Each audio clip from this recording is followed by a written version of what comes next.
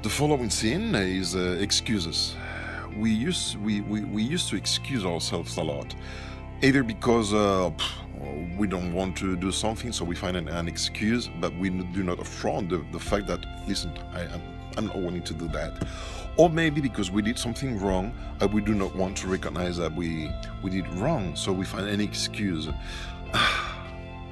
Jesus didn't find excuses. He was always ready to serve, and if there was any other thing, he just told them plain, boldly, no, because of this.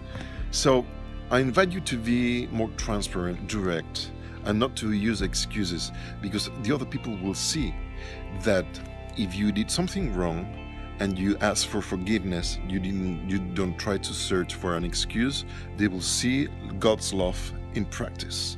So this is one of the best ways to share the love of God with others.